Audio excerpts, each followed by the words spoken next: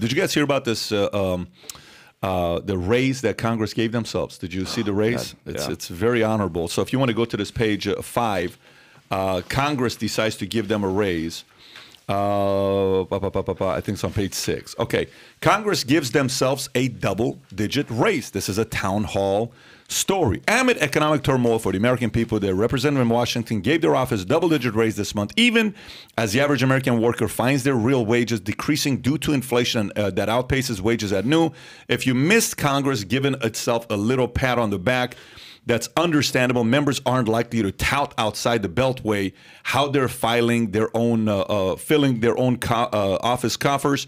Plus, the funding increase for congressional offices was just one part of the 2,700-page omnibus bill that funded the U.S. government into $1.5 trillion. The roll call explains $5.9 billion fiscal 2022 legislative branch funding. The increased taxpayer funding for congressional offices is $134 million more than was allocated in the last fiscal year, a 21% increase according to the House Appropriations Committee summary. In addition, congressional offices in the House side get $18.2 million in paid internships, that 21% raise for the offices, with a 5.1% year-over-year wage growth for household reported in February's job report. And you can see why Americans might not be that thrilled and frustrated. FYI, I asked Tyler to check how much the military got a raise in the last 12 months. 2.7% raise. So they get a 2.7% raise, and they gave themselves a 21% raise. Gotta love it. I mean, this is a very honorable move for them. And inflation is at about 8%. Yeah, inflation's at 8%. You got to think, you know, with all the bipartisanship that's going on in Congress, finally there's something they agree upon. Let's give ourselves more money. Anyone object? McConnell, Pelosi? All right, let's do it. All right, I'm telling we're you, all getting more money. Term limits. That's this. I mean, it is astounding when you look at the size of the operation of Congress and the number of staffers they've got.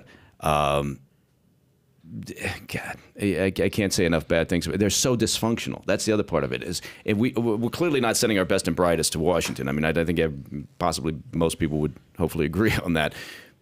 But the system is designed to, it seems like, increasingly send dysfunctional people to Washington.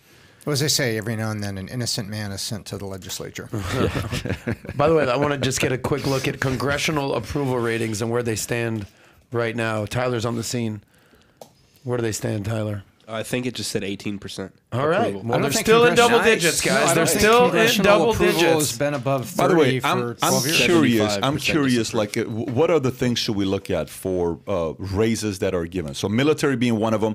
Old folks, retirements. They're getting what? Social Security. Check to see how much Social Security raise. They did increase it a little bit. Okay, if it matches it, I respect it. If you increase Social Security, so if your Social Security is what?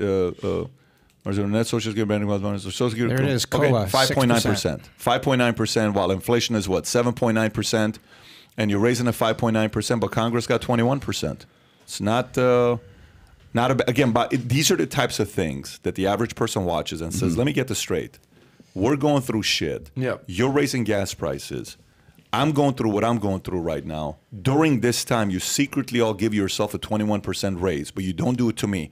So if this were to happen and they raise Social Security by 21%, they raise military by 21%, they raise themselves by 21%, then somebody could say what? Okay, cool. I can see that. Fine. Even though the number may be astronomically high. But when you do it and you give yourself 21, Social Security 5.9, military 2.7, right? It's what Mike Baker would call it an asshole move. Yeah. Or by the way, if you want to call it, take a look in there. The Medicare surcharge is coming. So the 6% they gave you, they then take away on drugs, hospitalization, and physicians. So it's probably net less for grandma. Not to mention the inflation rate of 8%. You know, eating into that as well. On grandma's groceries. And if you want to read more about this, you can check out the 2,700-page bill that's reaching Congress right now. Yeah, which nobody read. Right? Zero. They passed it. Kidding again, how screwed up do you have to be to put together a 2,700-page omnibus bill, not allow for people to debate it, read it, create some transparency around it for the voters, and then make a decision? And but they do this shit all the time. And I guarantee you, the people that wrote most of that legislation, they're like 23-year-old interns and staffers, who are probably hungover. I'm not saying that's a bad thing. ATF. Sounds like we're going to get the ATF on that exactly. ATF, If you enjoyed this short clip, click over here to watch another short clip. And if you want to watch the entire episode, the entire podcast, click here.